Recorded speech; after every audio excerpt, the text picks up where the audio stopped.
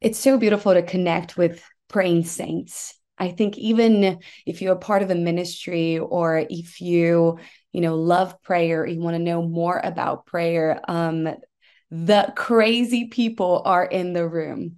The people that are willing to give it all to God, most passionate people are in the room. And I think that we just look at each other and we're like, okay, yes, you are pursuing the same thing that I'm pursuing. And it's just like oneness that God wants to bring forth.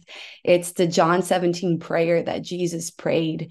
I was able to make so many friends, and I'm looking forward making many, many more friends. But I just say this, I say that God is just giving us language, and there is this beautiful strategy that He wants to release upon us for the nation.